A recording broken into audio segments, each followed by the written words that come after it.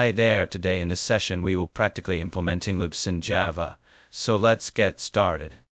First of all, I will demonstrate you with the help of for loop. As I said, each and every loop will have three statements: initialization, condition, and then increment or decrement. Let's say I just wanted to print hello world 10 times.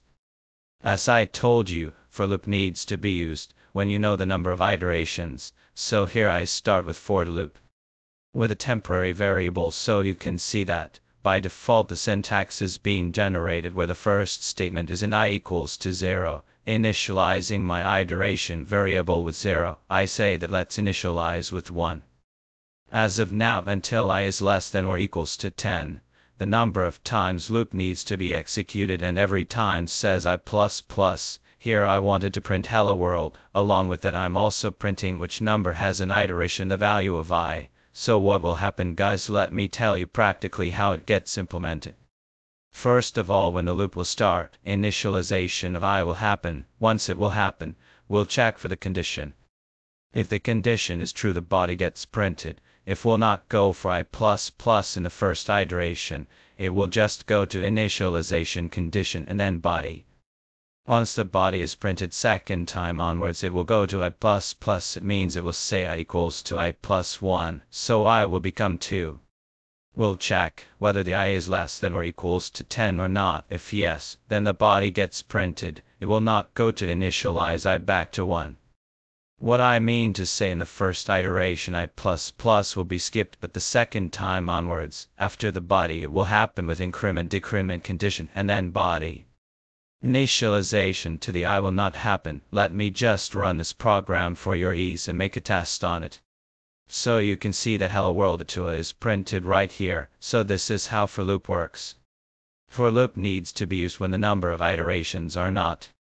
Next, you can use a while loop when the number of iterations are not, or when you are supposed to write some complex iteration and you want to work on the basis of that logic. Let me help you out with. First of all, I will tell you how to print hello world 10 times with the help of while loop, and then I will tell you one more example. In I equals to 1, while condition I is less than or equals to 10, we'll go inside the loop and print hello world. Thus, I wanted to print the value of I. Within the loop only I need to do increment and decrement. I say I++. So you can see that here also three statements are there: initialization to the local variable, iteration variable, condition, and then increment or decrement. But when you are supposed to write on such easy implementations, go for the for loop, where chances of getting errors are very less. Because all the three statements needs to be written into one line. Let me help you out by running this program, and then I will demonstrate one more case study. Perfect. Let's just comment this out. Let's say I have a scanner object to take the input from user. String input, while input equals to could is not true, the loop has to be executed. Until that time, user will enter any input or message, and I am supposed to print that input equals to scanner. Yes. I wanted to convert the input into the lowercase before printing and assigning, because I am comparing the quit in the lowercase as of now, and also I wanted to print the input. So you can see that I will keep entering the message and printing, but in the message if I enter quit, then the loop has to terminate. Let me just run this program up. So you can see that enter message. I write hello world. You can see that it's printing hello world as in 2 times. I should use here next line. Hi, how are you? The moment I will enter quit, the loop is terminated. You can just remove this one to make it more approachable. I hope the concept is clear to all of you.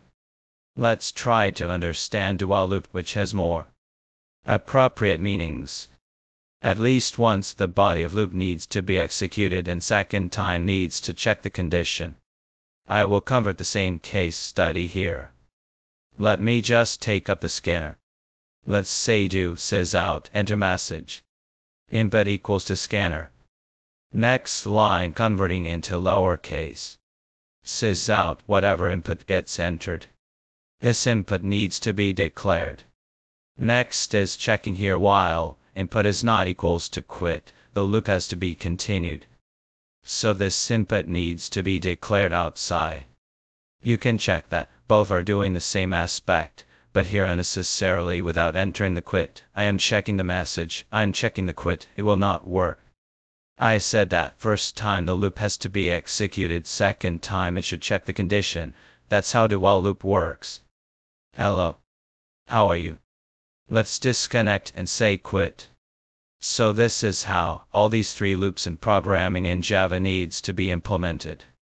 You can make a right decision as per your requirements in your projects and your case studies. Until next time, stay tuned. Thank you. See you in the next session.